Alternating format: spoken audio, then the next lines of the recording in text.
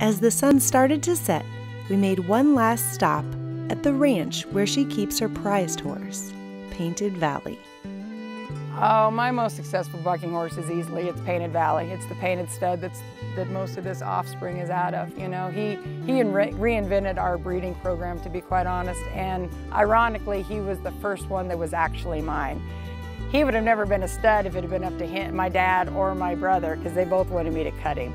You know, Painted Valley's been pennies from heaven, he really is. Everything, he owes me nothing, and he is probably my greatest accomplishment by far.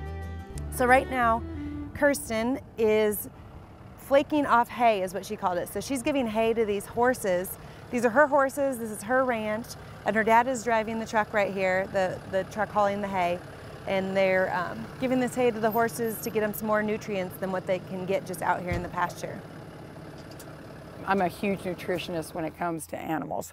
And I believe that feed is the biggest secret in rodeo. Like if you feed them properly and feed them well and feed them better, that you will go farther in this business than any other ingredient that you can do. So how old are these colts? These colts have all been born within the last. They started dropping the middle of March. Okay. So. How long will they be with their moms? I try, it depends on how badly I need the mare.